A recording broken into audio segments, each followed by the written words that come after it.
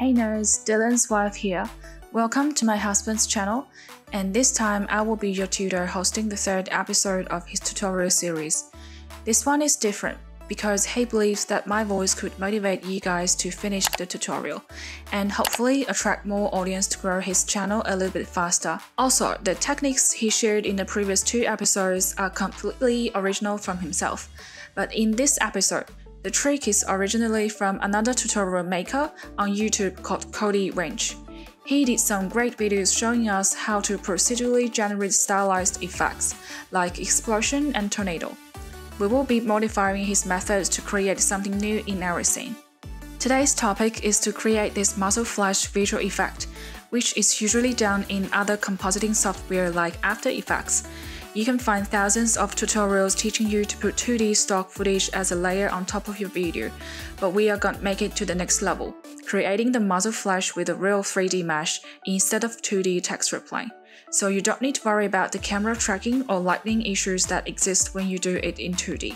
The essential part of this trick is to stack modifiers on some primitive objects, so the base mesh will be turned into a complex shape that we want. The shader, by comparison, is extremely easy to set up, and as always, we will be animating the objects in the end.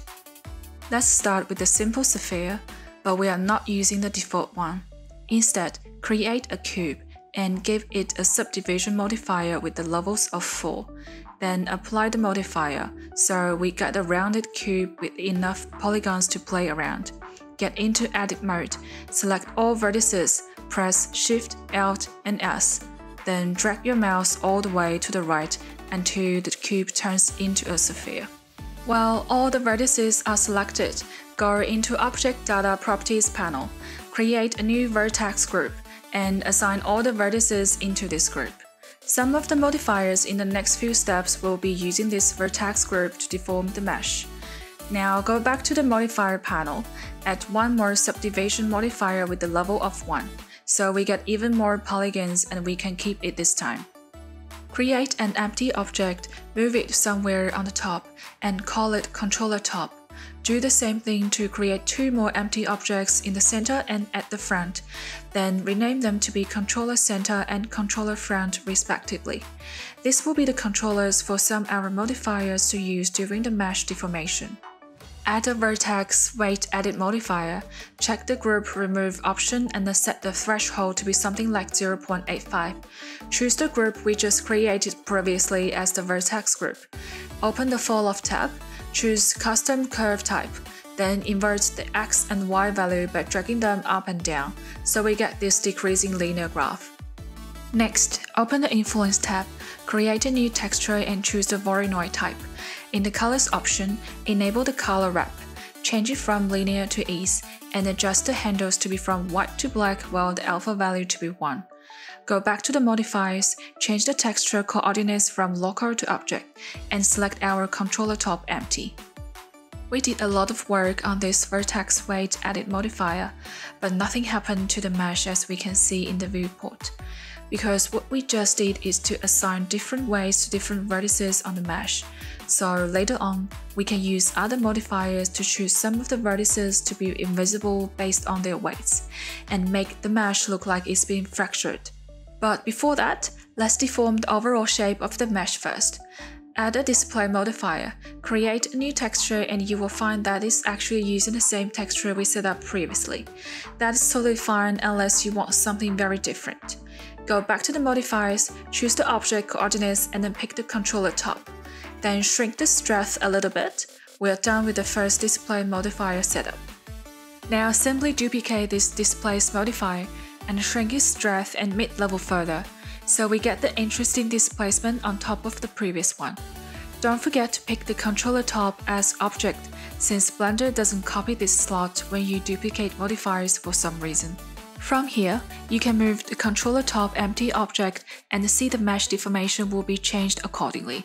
So we can easily animate the look of the mesh by simply keyframing the location of the controller object later on. Next, let's make it fractured by simply adding a mask modifier, and choose our vertex group. Done.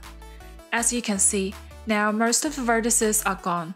This is because our group remove threshold in the previous vertex weight edit modifier was set to a large value. It means any vertices with a weight that's below this value will be removed by this mask modifier. So the lower this value is, the more vertices will be visible. Play around with the threshold to get the best look you want in your scene. So far, we created a fractured sphere mesh, but we all know that muzzle flash is actually directional. So we want to stretch the mesh along a certain axis.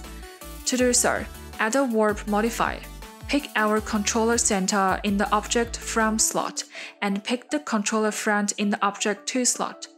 So now, you can move the controller front to adjust the length and the direction of the stretching effect. You can also change the size of the controller object to decide how natural the end of the mesh will be.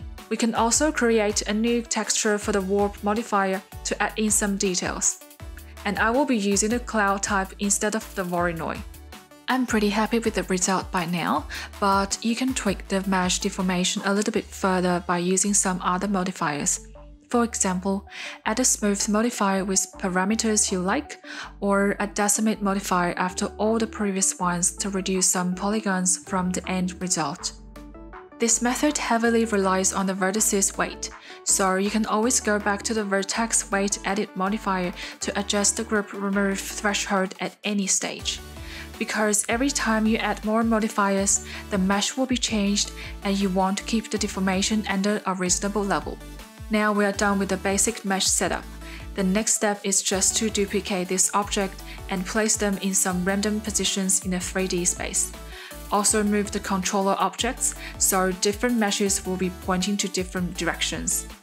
I recommend to Google some muzzle flash pictures as reference, so you can follow the shape and make your muzzle flash look realistic.